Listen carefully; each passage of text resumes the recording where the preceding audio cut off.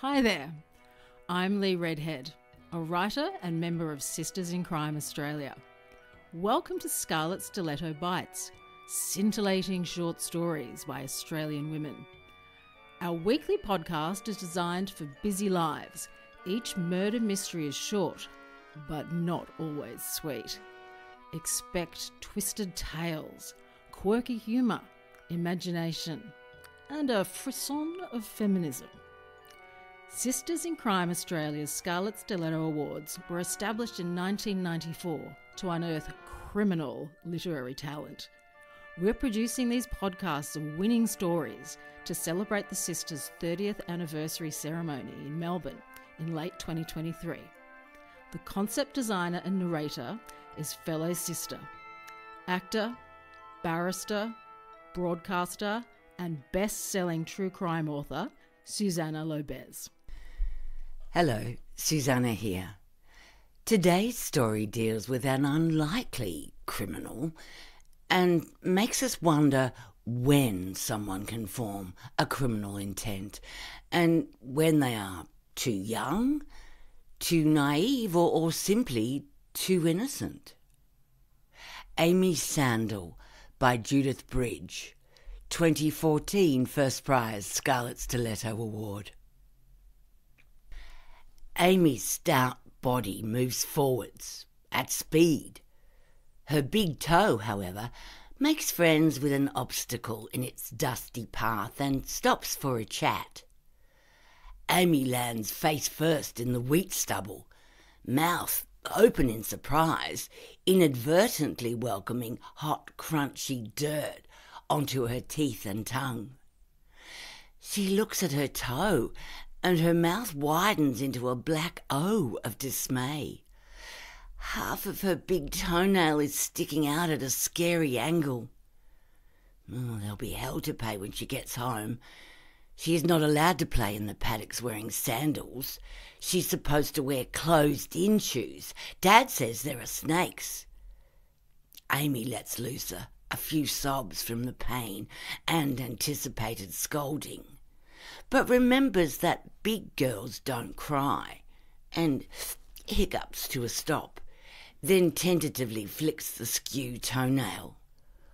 Although it hurts, she can't resist doing it again, sucking the end of one brown plait as she teases the nail and winces. The obstacle stands up proudly in the dull earth. Probably a bit of brick, Amy thinks. There are always lumps of bricks in the paddocks, leftovers from when giants built their castles in Carnarvon, which were then destroyed when the dinosaurs came. She pulls the obstacle from its bed.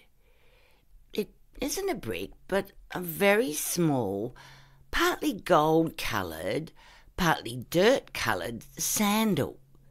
Definitely a sandal, from the time when the Japanese invaded Australia during the Second World War. A young Japanese girl lived in this paddock in a rice paper house, which you could eat when you finished living in it. The girl's feet had been bound from when she was a baby, so she couldn't run away from her dad, who beat her every day with one of those big brooms people use to smack the dirt out of carpets. She was forbidden to run around outside in her sandals, just like Amy, because of snakes, and probably dragons too.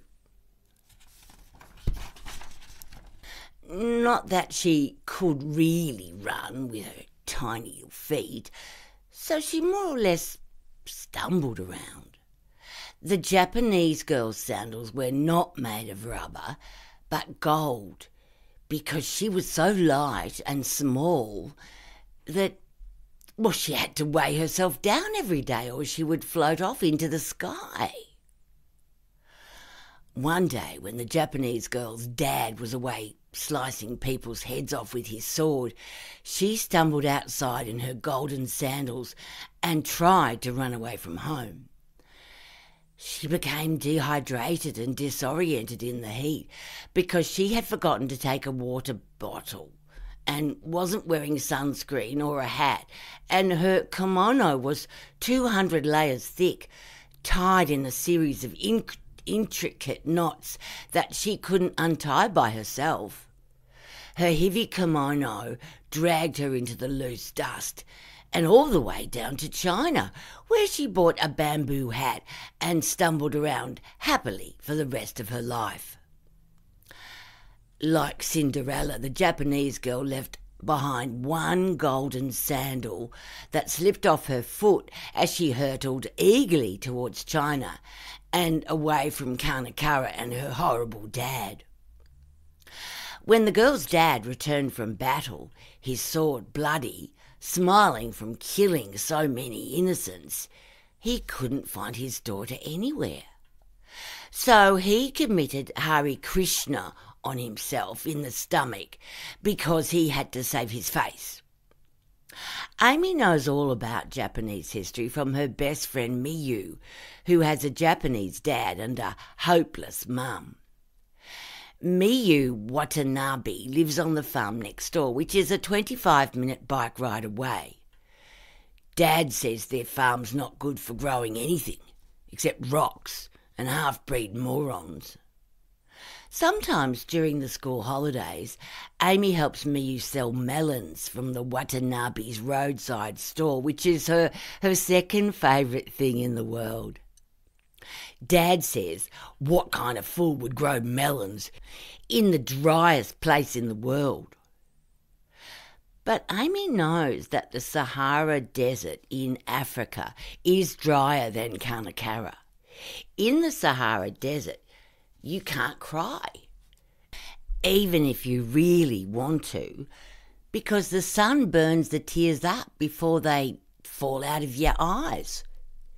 Geography is her favourite thing in the world. Amy turns the small, heavy sandal over in her hands. Dirt rubs off and more gold appears. The sandal is bumpy. Around the curve of the toe there are a few sharp sticking out bits, like the edge of a lid when you take it off the tin with a can opener. Hopping home on her good foot, she cradles the sandal carefully. Dad is out. With a sigh of relief, she hops the sandal over to the kitchen tap. The dirt washes away, and she holds the bright gold sandal up to the streaky window. The colour makes her shiver with happiness. She hops to her bedroom, wraps the sandal in an old T-shirt and places it in her hidey hole. She's not allowed to keep secrets in her room, but there's one place Dad doesn't know about. Dad says Amy's toenail will go black and drop off. Amy squirms with excitement. She can't wait to show Miyu her toe and the sandal. Miyu will be the only other person in the whole wide world who gets to see the sandal. But Dad sees it too a month later. When Amy returns home after her daily paddock exploration, he is waiting for her at the kitchen table, his face scrunched up with anger. The gold sandal stands pert and proud on the table, glowing softly into the amber dregs of the whiskey bottle. Amy's heart thrums. Her breathing becomes shallow and fast. Her forehead burns hot. Dad has discovered her hidey hole. She can't bear the unfairness of Dad anymore, not for another minute. Miyu's parents don't search her room or make her keep secrets. Snatching the sandal from the table, Amy roars in a deep voice she didn't know she had. Dad lunges for her, but Amy is quicker today and slams him in the face with the sandal. One of the sharp bits slides into the soft space above Dad's eyebrow, and he slumps to the floor. Blood pools around his head. Amy calls the police, as she's been taught to do in an emergency. Their number is on the fridge. Then she mixes up a big jug of lemon cordial with ice, because the police will be thirsty in this heat. Amy has to go to court and explain what happened. Miyu's hopeless mum makes her a new dress for her court appearance, yellow with blue flowers. She wants Amy to call her Denise, but Amy can't bring herself to call a grown-up by their first name, so they settle on Mrs. W, short for Mrs. Watanabe. Mrs. W gives Amy's damp hand a squeeze before Amy takes a stand. When asked questions, Amy explains to the judge that she isn't allowed to tell secrets, but the judge says it's okay to tell now. The judge looks very sad when Amy reveals her secrets. When it's all over, Mrs. W takes Amy to the W's farm and tells the reporters outside the house no comment, but they write a story anyway. Abused woman murders father, goes free. Amy Henderson, a 40-year-old woman with a mental age of 7, murdered her father last Friday. Judge Sally Morrison was moved to tears when Amy revealed the extent of physical and psychological abuse she had suffered at the hands of her father since early childhood. Following the special court session, Amy, who has no living relatives, was released into the custody of temporary guardians. Judge Morrison said it would be inappropriate for Amy to be detained in either an adult prison or a juvenile detention centre. Amy will instead be monitored by a probation officer and a psychologist and is not considered to be a danger to society. The sandal is removed from Dad's head and the police return it to Amy at the W's house.